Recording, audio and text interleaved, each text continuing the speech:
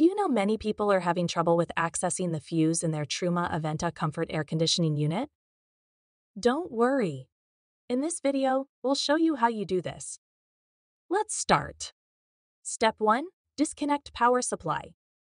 Disconnect the power supply from the mains by turning off all poles before opening the housing. Step 2. Ensure necessary expertise. Ensure you have the necessary expertise to handle the device fuses and connection cables. Step 3. Locate device fuse. Locate the 230 VE T6.3 AHH slow device fuse on the electronic control unit inside the unit. Step 4. Replace the fuse with an identical one to ensure proper functioning. Step 5. Handle fuse carefully.